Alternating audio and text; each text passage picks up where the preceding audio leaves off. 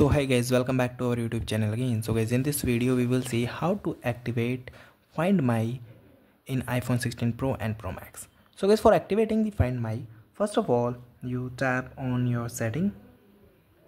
Okay, for just tap it and open it. After opening the setting, you tap on the section of your account. Okay, so you just tap it on your name. Okay, then you find the option of Find My. So guys, here is the option of Find My, so you just tap it, and guys, here is the option of Turn On. So guys, to activate, you just tap it and just tap it. Okay, so my Find My iPhone is required while stolen protection is turned on.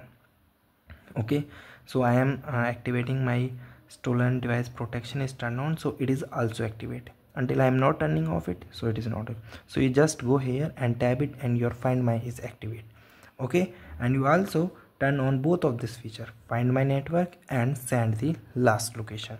Automatically send the location of the iPhone to the Apple when the battery is critically low.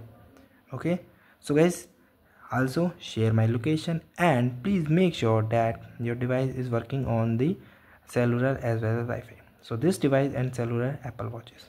Okay, so these are the things to activate your Find My. Okay, so guys, thank you and have a nice day, and subscribe our YouTube channel for the further information. I hope this video is very helpful for you.